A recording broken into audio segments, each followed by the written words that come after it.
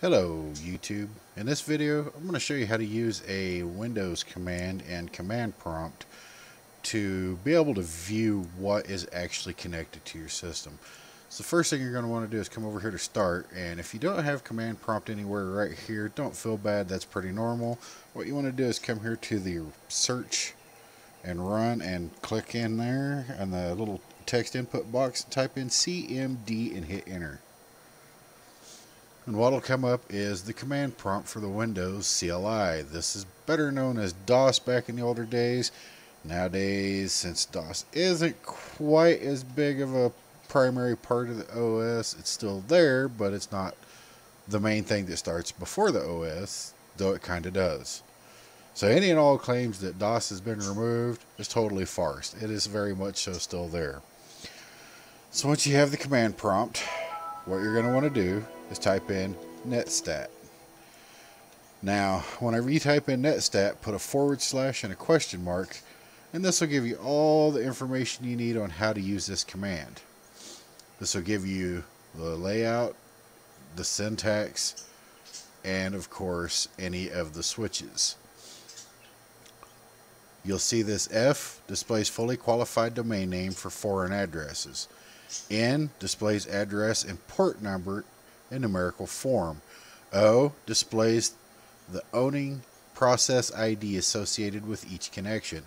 So that will actually tell you what the connection is tied into.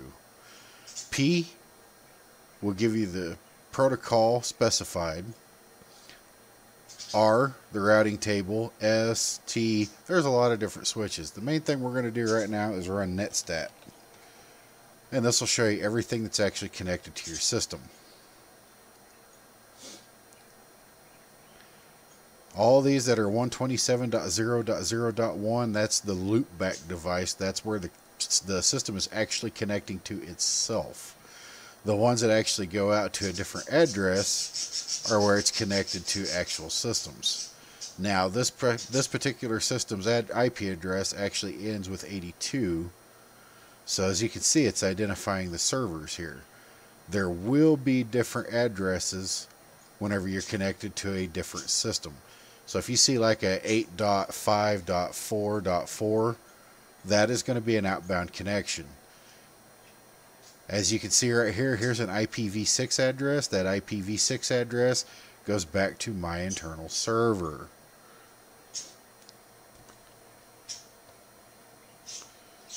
Right now, I have no real external connections going. Everything's connecting back to itself, its own built-in servers, its own loopback device into different things, and of course, my actual server inside the house on my network. So, let's do this with the NFO. So now we're going to do netstat-nfo, and now you can see here the IP addresses. What does it do? There's your foreign address, your local address, the state, and the ID. So if you look real close, you'll see these right here, the loopback devices. Now we get into the server itself, and oh look, now you actually have external IPs that it's connected to. With this information, you can actually see everything that's connected to your system, and if you go do some search on these PIDs, you'll figure out real quick what each one of those is and what the service is. You can either end the service or end the connection that is going back to these. Now I can tell you right now, none of these are malicious. Every one of these are various servers that are running connected out to their respective systems, and all of it's okay right now. Now if you start seeing some strange activity, you can come in here and you can very quickly find out what those IP addresses go back to and everything else. That we'll cover in a different video. The big thing is using Netstat to be able to identify different connections that are made directly to your system. Commonly, if you're connected up to the internet, there are going to be quite a few external foreign IPs that are going to be connected to your computer. Again, we can go back and run Netstat again.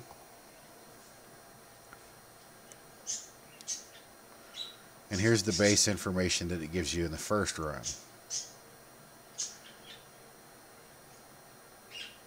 Now you'll notice some of these external connections are actually coming back to the domain names. That's why you use NFO, is because it drops the domain name and it'll actually come back and give you the external IP. With that external IP information, you can actually go find out who or where it's coming from. And with your firewall, if necessary, you can actually block it if you so determine to do. This information's out there for absolutely everybody. As always, watch, like, and share. Have yourself a great day.